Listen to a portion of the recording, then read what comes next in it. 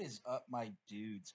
I am just so happy to be able to come in today and be able to get my first real Idleon video going. And I'm going to title this series How a Normal Guy Plays Legends of Idleon. Because I am not even remotely as good as, the main YouTube players. You got LPN, then, Gandalf LaRue. You got Griffy Bit. Sorry if I'm forgetting anybody else. But I am not good at this game. So I want to show you guys how a normal guy does it. It's not going to be flashy. It's not going to be, 100 million damage. And in fact, I just hit, 4.4 million damage. I'm wearing pretty budget gear. I haven't even made the level 90 staff yet because I'm having an absolute terrible time trying to get. See, this how bad at the game I am. The blue souls. I don't have the blue souls. So we're trying. We got lucky with the Grandma's Disguise and with Chiswar's Blanky, which actually got lucky in 20 some keys. I got two of these and one of the obols. So main thing I'm trying to do is I'm trying to get these two new rings. I just can't bring myself to, you know, go down to the dungeon and try and get in the party to get the flare bows for that. But what I want to do in this video is just introduce all my different characters, what they're all doing, and then I'm going to go into the stuff that I wish people would have told me when I first started playing, and I think that will be the most beneficial for you guys because I do see all the different YouTubers that play that, and a lot of them are pretty good at explaining what they do, how they got to where they're at. But my thing is just a little bit more in depth and breaking it down just absolutely dummy style for you guys without a whole lot of clipping, cutting, and editing. That way you guys see the game as it's being played, and I hopefully that gives more information for you guys breaking it down that style. So without further ado, I want to get into my characters. And I didn't name them as well as I could have. I did not know this was permanent. Most games you're allowed to change your guys' names. Didn't know that. So when I first made my first character, almost all the names were taken, and I actually got so fucking upset. I named my first character all names. And then I kind of wanted to go on that trend, so I had all names, and then I made all name miner, because this guy was supposed to be my first mining character, and he wasn't supposed to do anything else. And then, now I'm at 3 characters. I didn't know you could have 9 or 10 at the time. I was like, well, I'm not going to know who the hell is who, so I named this one Archer. And then for some reason, I thought that this guy was going to be the main miner, and this guy was going to go be a badass out in the field, but that didn't happen. My Maestro, which Prosperitus is, I believe, Latin for prosperity, because he's got, quote unquote, the luck. Much AFK, because this is around the time where I started to realize, 99% of the time, you're not actually playing the game. Shooter, which he is hopefully, even though he's been stuck in the lab now for what seems like freaking forever, he's going to end up becoming my green mushroom killer. But like I said, this account is very noobish. I am nowhere near the greats. This is where you should be. I've been playing now for, I want to say, about 3 months, and I didn't start hitting 4 million damage until a day ago, and I believe a week ago I was at 1 million damage. So I'm gonna show you guys what I did and what I think made the biggest difference. And these guys are probably the only the names that I love. Pots and Pots, because he's my main alchemy guy. He's the one fighting right now. He's getting me that cranium cooking. So I love it. I love his name. I love Ocean's 11 because I think that's pretty good. He's my main fisher. He gets out there. He gets it done. So I'm gonna go through here and I want to show you guys my lab mainframe, if you will. And if you guys are better than me, if you could drop down in a comment, this guy's getting astronomically more lab experience than anybody else at 218 an hour. And I know that's not great because I see some people with getting 1,000 plus.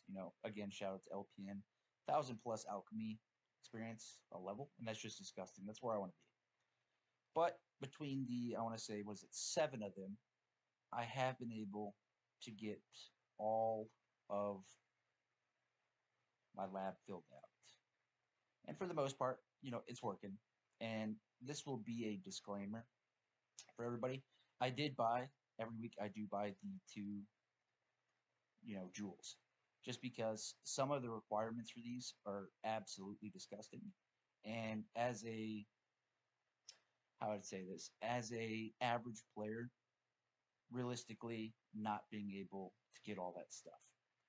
So a lot of my damage comes from this, but I do not think that this is the main thing to hunt down in the game. I absolutely do recommend, though, because I did get that recommendation on Reddit about a month ago, is to push to level 4, which I agree with, and then get your guys in the lab.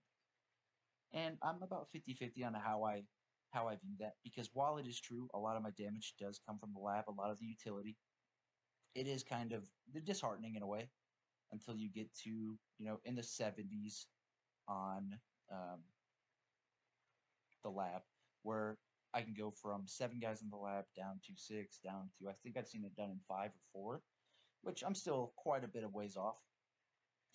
My Bubo, luckily, he's given everybody else a little bit more of an extension, so it's making it better. So I do agree, push to level 4, and I'd have to say it's mainly for this one. Every 24 hours, your 3 lowest level alchemy bubbles gets +1 level. This only applies to bubbles level 5 or higher, so it's more like your lowest level bubble that is at least level 5. Also, it only works on the first 15 bubbles of each color. I would say that this is huge, especially if, like me, I didn't work on alchemy, and I'm way behind until I got to level 4. And that is my own mistake, because at the time I wasn't heavily invested in Reddit, so I didn't read how important alchemy was. And it's mainly a couple of skills, and I'll go over those in just a second. But no bubble left behind gives +3 levels instead of +1, and does so for the lowest 4 bubbles instead of 3. Between these two, they have done the most for my alchemy. And the best thing about it is, no matter how large the alchemy bubbles get, these are still going to give the lowest, lowest 4 bubbles every single day.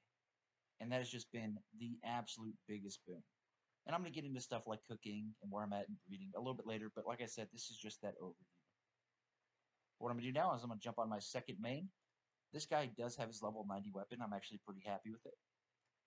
And I got him to about 99% AFK gains rate.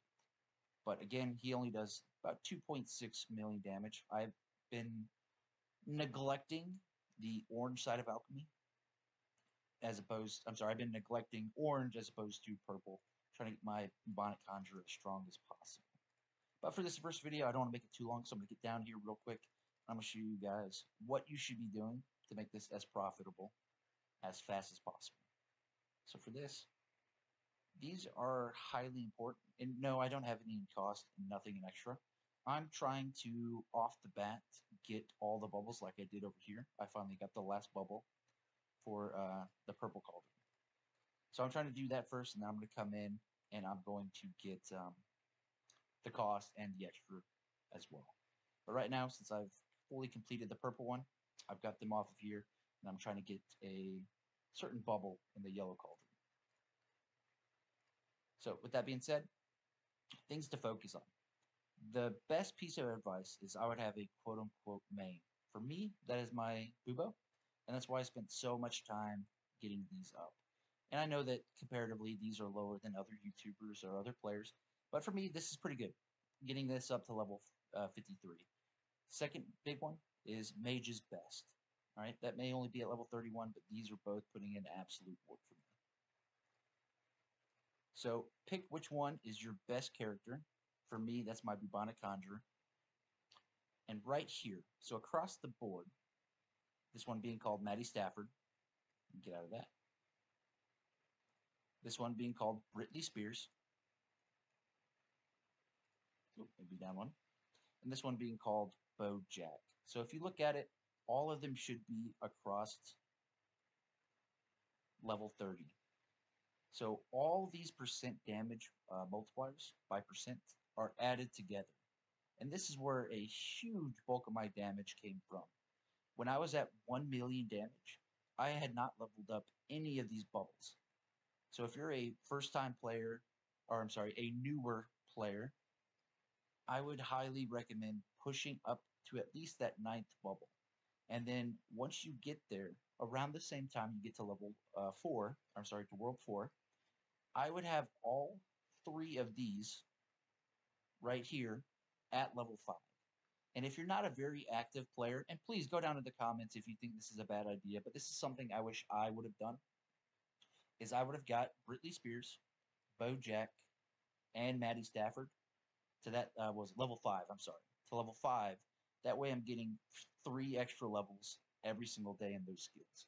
And then I would also have done FMJ, which I'm actually going to level up again real quick. I would have got FMJ, and over here, there should be Shakracy. And what I would have done is got Shakracy, FMJ, and those 3 damage bubbles to that level 5.